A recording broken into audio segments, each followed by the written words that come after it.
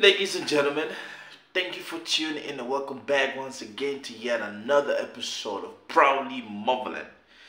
Yes, man, how you guys doing? You guys good? It's Easter season, man. Hey, I just want to wish everybody, man, happy Easter. To all the Catholics and the Christians around the world, man. It's all love, I mean. And if this is your first time seeing this face, they call me Jay. I'm a motherland and live out in the diaspora, man, and I do drop vlogs talking about issues affecting my continent because, yes, as you know, man, I'm a proud son of the soil, 100%, yes. And I would like to beg of you, man, before we get started, do give us that thumbs up, man. It helps with the algorithm and whatever we're trying to do. YouTube is definitely going to understand that if you keep giving us that thumbs up. Now, ladies and gentlemen, today's vlog I want us to talk about the Republic of Niger. You know, I've dropped several vlogs on this platform, on the channel, about the Republic of Niger. And we all know that the Republic of Niger is one of those countries where a strong man came up and decided that enough was enough. And they kicked out that colonial master man, France. And a couple of months after trying to understand what is happening between them and the United States, they decided that the United States had to go. And sources say that the decision to kick the United States out of its territory came after a meeting which just proved to them that there's actually no reason having the United States in the Republic of Niger. And we are told that in that meeting, man, General Langley and Miss Molly, delegation from the Pentagon and the United States, sounded very condescending. And they were trying to dictate and they were trying to tell the military leader who to be friends with and who to not be friends with. And it is clear, man, from the beginning of this takeover, man, General Chiani, who is the military leader for the Republic of Niger, had said that they would no longer tolerate any person who is in Niger and any person who is condescending. And if you remember, man, there's the saga with the French ambassador who didn't want to leave, but had to run out like a dog with his tail in between his legs.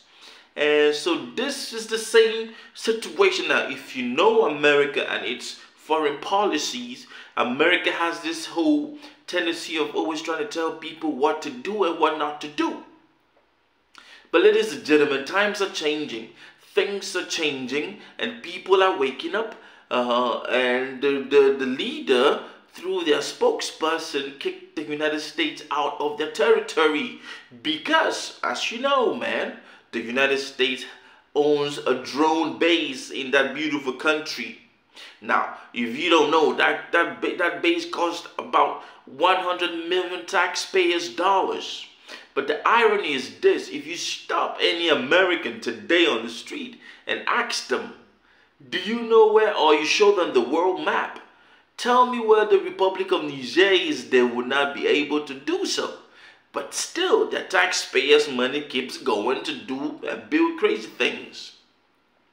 Now, after the spokesperson for the regime came out and asked them to leave because their presence was unconstitutional, America replied, and they were like, you know what? You know, we do not yet understand the purpose for this, but we are warning you people that partnering with the people you're partnering. Of course, if you know, man, the Sahel region and most African leaders today who are standing and putting their foot down, some of them have been partnering with an arch enemy of America, man, since the days of Soviet Union and today Russia.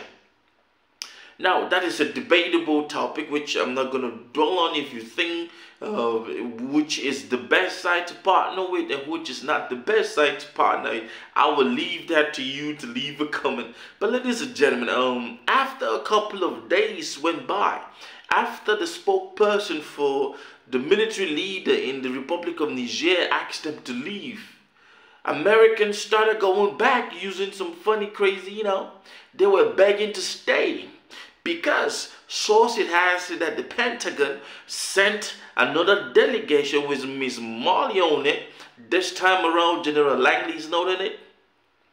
And they sent a delegation to go talk with the military leader in the Republic of Niger, begging them to stay so that they should not lose everything that they constructed. Now that is $100 million to the drain.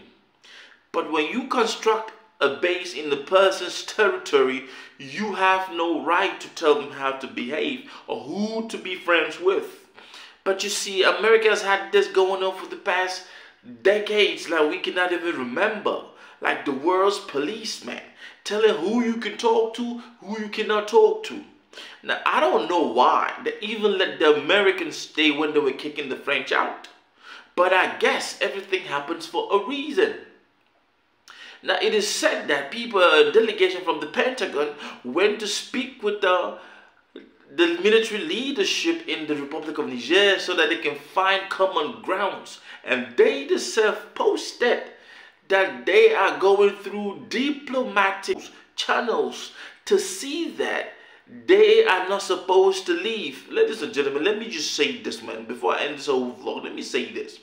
If you are in the people's land and all you do is cause havoc, all you do is spy and try to get information about other people's activities, I don't think it is your place to stay there.